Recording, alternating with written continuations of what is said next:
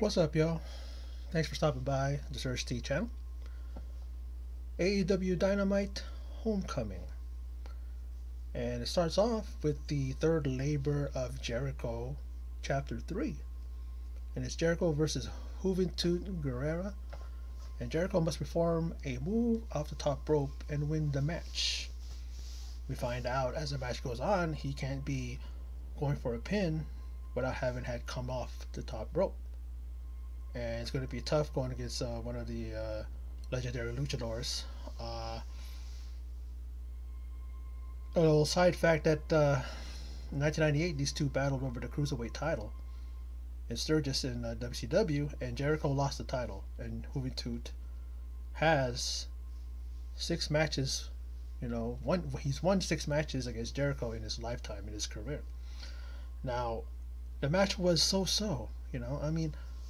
No. Looked like Jericho was carrying, Juventud into this match, and in the end, he hits the Judas effect, goes for the pin. Up, he can't do it. He's got to go off the top rope, right? So what does he do? He hits a Judas effect off the top rope. Picture perfect. Jericho is 50, 51, and the guy still has it. Still innovating. He's still innovating in the ring. Innovator. He's still reinventing himself all the time, and he ends up winning the match, but he doesn't.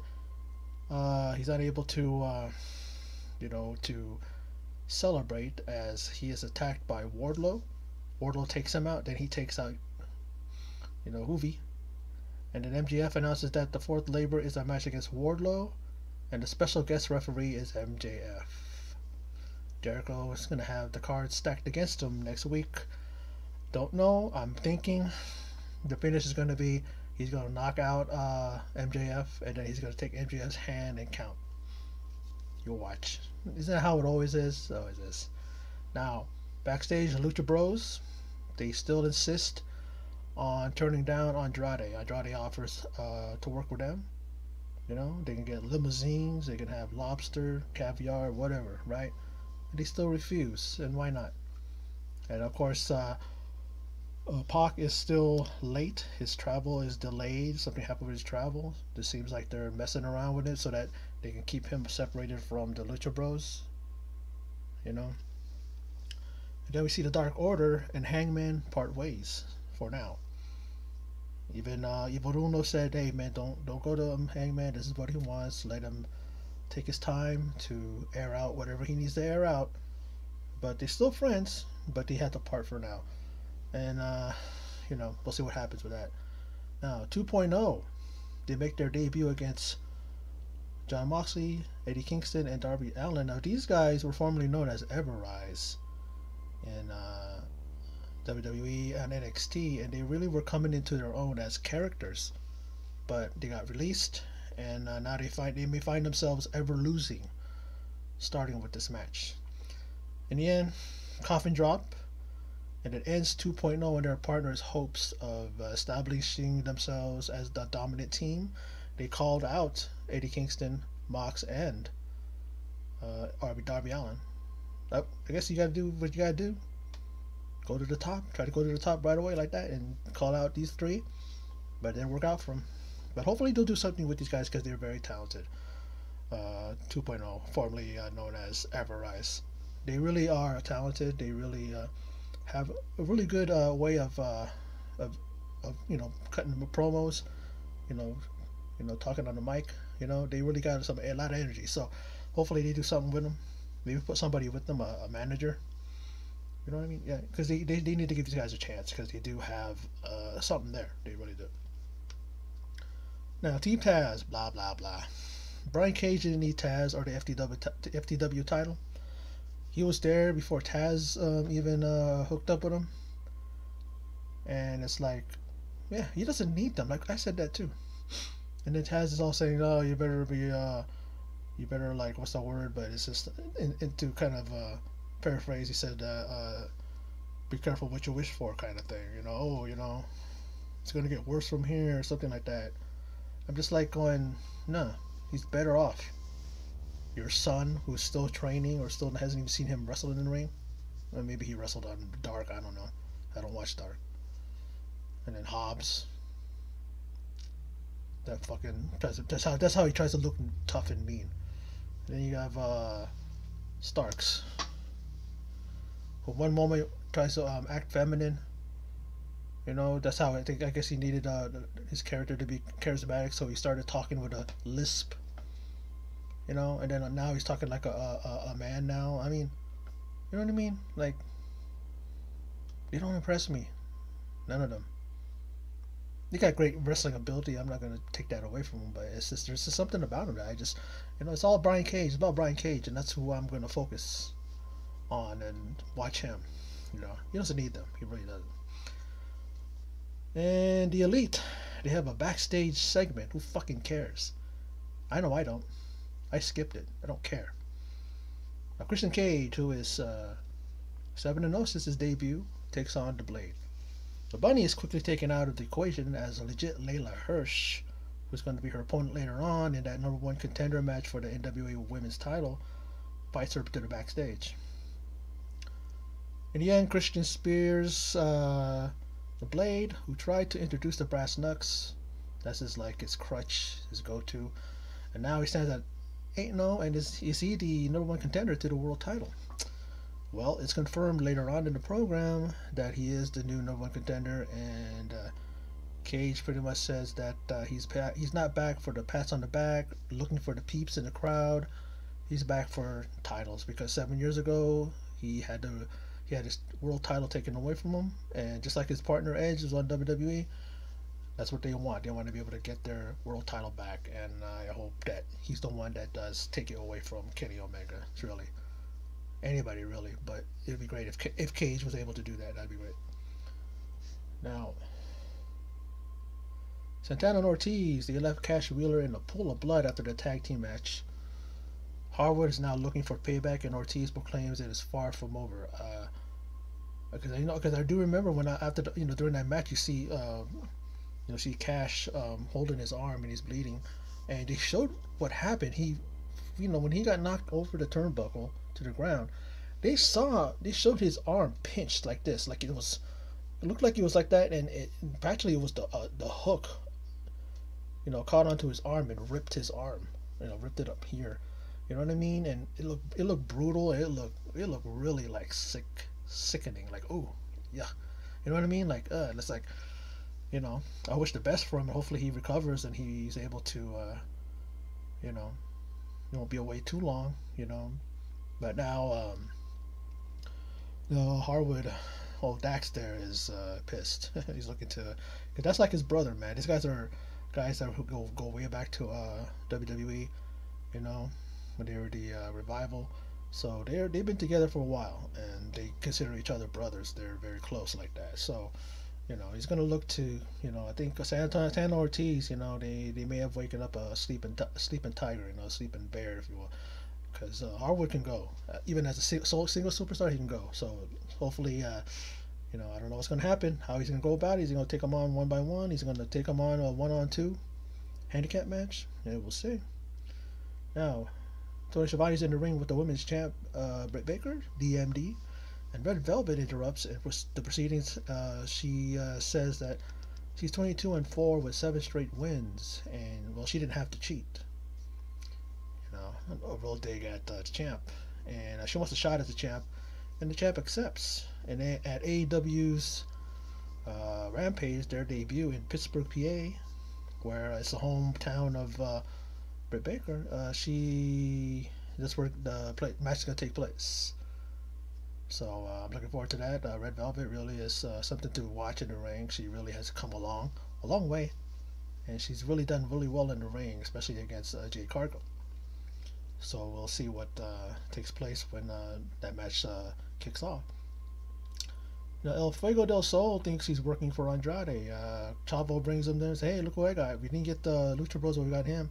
And he ends up telling him that you're going to shine Andrade's shoes. And then when he is trying to tell Chavo, hey, man, this is not what you told me I was going to do, Andrade lays a beat down and makes him pretty much shine his shoes with his tongue. I mean, he had his face down there, and I'm not going, So apparently he's not on Andrade's payroll. So that's that. Now Hangman, he talks to Tony in the ring, and the Elite interrupt, but Paige has something to say to the Bucks. I like Hangman, so I will try and get through this. That's pretty much what I did. It's just like I don't want to watch them, but when they're talking to Hangman, I want to know what he has to say. But then Hangman gets beat down. The Dark Order goes out there, but Evil Uno and is holding them back, and Kazarian, the Elite Hunter, goes in there to get him some, and then he gets taken care of. And they lay him out, Hangman. They hit him with the V trigger. They hit him with the, with that double knee from the Bucks. So what's going to happen? Is he's not gonna, doesn't have a world title shot. He's not the number one contender anymore. So pretty much it's like that's it. They're done with him. They even called him a loser. Kenny Omega called him a loser. The Buck doesn't have time for losers, kind of thing. And that's that segment. And I swear that I don't care. I don't like the Bucks. I don't like Kenny Omega. I don't like any of them. It's just that they're just corny. They're hokey. They're like trying to be flamboyant, over the top heels, and it doesn't work. They can't act for shit. They can't cut promos for shit. I don't care. I really don't. And people that like them, whatever. Knock yourself out if you like them. I'm not gonna say people that like them are stupid, but I don't like them. I just don't. That's me. Now, Dan Lambert, I guess that's his name. He's America's Top Team. He's the CEO, the manager, the boss, whatever of that, and he got taken out with the probably by the Murder Hawk, but with the blackout, and he insists that he's gonna still get his whatever out because he has some things that he's trying to expose AEW, so he has more to say, and when he comes next week, he's gonna have backup. So backup, what backup? You honestly think that any kind of backup is going to be enough to take out the IWGP US title, US champion? The dude's psychotic. The guy will take on a whole security force. The guy will take on a whole faction. You know what I mean? And then this guy is just like, he's a non-wrestler, like a guy that's like, we're supposed to be like, I wonder who, who's it gonna be? I mean, they might saddle him with another person that's coming, over and signed to to AEW. We'll see. Now, the TNT title match is Miro versus Lee Johnson, and what do you expect but Miro dominating?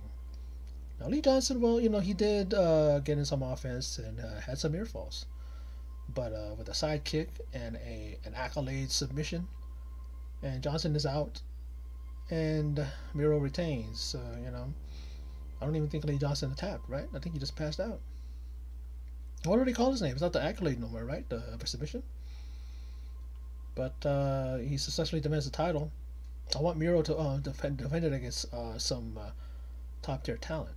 Lee Johnson is a guy who is rising in the ranks, and he's very good in the ring. He is, but come on, put him in a better program. Put him with somebody, one of the top tier guys, and what do you call it? Because he deserves it. He deserves to be competing against guys who are his level. And kind of make the match a little bit better, instead of just this wasn't the squash, but it was close to it. But so let's do something with that. Come on, guys. Now, the Bunny versus legit Layla Hirsch to see who will be the next contender to the NWA Women's World Champion, and the Women's Champ Camille. She's in the audience, and she has a stare down with the Bunny. Apparently, she was going to defend it against the former champ Serena Deeb, but Serena Deeb had to have surgery. She couldn't make it. So let's see what happens. And the match was a good match. I liked it. It was fun. I like seeing what Layla Hirsch did. I even seem like the Bunny. The Bunny is very deceptive. Sometimes people think that she's just a valet, and she thinks somebody that she's capable in the ring. She's okay in the ring. No, she's actually good when she sets her mind to it and to put on a great match, and she's good. The last few matches I've watched with her, she even had a AEW Women's World Championship match before, and she's really good. But in the end, the diminutive 4'11" Layla Hirsch, she ends up locking in an armbar, and she taps out the Bunny really quick. Bunny was like You know, I mean, her hands were fluttering like a damn what do you call it? Like a what do you call it? A hummingbird. And then Layla summons the champ into the ring, and boy, the height and the size advantage. The champ has the difference between the two. It's like David and Goliath, or how could you say in the female words, but David and Goliath, kind of the female version of it. And let's see what Layla Hirsch has to offer, and what kind of battle plan she has going into that match when she goes over to the NWA territory and takes on Camille. Now, Jade Cargill and her rep explains that she was busy. Hollywood, all these, different types of,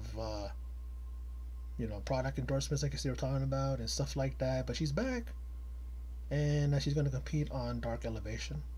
They're saying, oh, the perfect word for that, elevation, because the elevation of Jade Cargill. I mean, she's been away a while, a bit. It's like they're building her up, and she's been pretty impressive in her matches. So come on, she's green still too, so she has to have more in-ring thing, in-ring experience and in-ring appearances. Now let's go to the main event, and it's Malakai Black versus Cody Rhodes, and he comes in the ring. He looks like Skeletor turned up 1,000 with his in-ring entrance gear, in his ring entrance gear. Looking impressive already, making an impression. And then Black, he already possesses the aura of a man who will mentally and physically destroy you. And in this match, he's like dissecting Cody physically, and he lays in a kick that sends Cody over the ropes and through the table there, through it, destroying the table. And Cody beats the count. And then after a little bit of a skirmish, he eats a spinning back kick. Black Mass, as it was called in WWE, don't know what it's called in AEW. And he lays out Cody and places his foot on Cody, just steps on his chest, and the count of 3 is administered by the ref, and that's it. And then Tony gets to interview Cody. I'm going, Shivani, man, why are you interviewing him? The guy practically got knocked out. But then Cody is talking, and he's talking about legacy is a funny thing. He got into wrestling when he was 15. He became a referee first, and everything that he went through, talking about WWE and all that stuff. And it's like he's talking about, like he's stepping away, like this is his last match. And he even reminisces about the journey to AEW, beating the Bucks, beating Omega. Of course, everybody laughing at them when they said that they were going to cause a revolution, I should say, with AEW in 3 years now. And they're, in his words, this isn't the alternative. This is competition. This is the competition. And there's no better place than here, and no better time to say it. And people are going, uh-oh. Even the commentators, Cody is about to leave his boots in the ring, and according to Tony Schiavone, that's how the old timers, that's how they used to do it. They would leave their boots in the ring when they're going to announce they're going to retire. But then what happens? He's attacked by Aleister Black, and it looks like Cody Rhodes has been retired, but retired by Malakai Black. I'm telling you, Malakai Black is AEW's future. And this guy is a beast in that ring. He did not even give Cody any room to breathe. Cody got in some stuff. He tried to get him in the crossroads. He tried to do these other things, but when you get hit with those kicks, and Cody's leg, he's having some problems and issues with his leg because he was getting his leg worked on with submissions, kicks. That kick that he did when he sent Cody through the table, it was just a simple snapping front kick, and he laid him out and sent him in the air, through the air, and he right through the table. He comes in, and then boom, he eats a damn spinning back kick. There's no stopping him. And I'm just thinking that if he's going to go after the champion right now on either both singles titles are heels. So is he going to continue to pile up the victories? Probably. He's going to end up doing that. They're going to build him up to be even more stronger, and then whomever gets the championship, let's say Christian becomes the champion, let's say, right? Malakai Black will take him out, take the title from him, and then he's going to have a long ass reign with that title. Can you imagine him going to Japan, going to Impact, Yeah, going to NWA maybe too. Now that he's with the AEW, they got an open relationship with them. I mean, a working relationship with these companies. He may do what Kenny's doing now and having all the belts, all the golds. Man, he is amazing. Been a fan of his since the NXT days, since main roster. Even though they kind of WWE, I'm talking about, kind of did him dirty and stuff. But I still was impressed with what he does in the ring. He still was able to, to get some stuff out there, to get his you know moveset out there and do what he does. But they didn't allow him to do what he wanted to do. He was doing the Dark Father thing, and then he gets released. So to me, he's where he needs to be, where he can be free to be himself and to be able to do what he wants to do. And all I'm saying before I end this video is that everybody else better have their heads on a swivel, and they better watch out, because Malakai Black isn't going to, you know, he's not going to give any kind of mercy to anybody. He's definitely going to take everybody out en route to becoming the world champion. I'm pretty sure that's where he's going to be going. That's his goal right now. I mean, his goal eventually. Right now, he's looking to kick everybody's ass and knock everybody out like damn dominoes. Just have them fucking fall one after the other. But I enjoyed Homecoming back at Daly's place. Very, very good show. AEW is just continuing to knock it out, and they're continuing to just, like Cody says, they're not the alternative. They're continuing to prove that they are the competition. And if these other companies don't watch it, they're going to be the top promotion. You know, it'll take something to take out WWE. But if anybody can, if they keep making the right moves, I think AEW can do that. But that's kind of like way far into the distance. So we'll see what happens with that, and how they continue to book their superstars and the wrestlers, and how they continue to line up these pay-per-views and these special shows on the AEW Dynamite. But anyway, that's my video, and for those of you who stopped by and checked it out, appreciate it. Thank you very much. And in closing, as always, take care.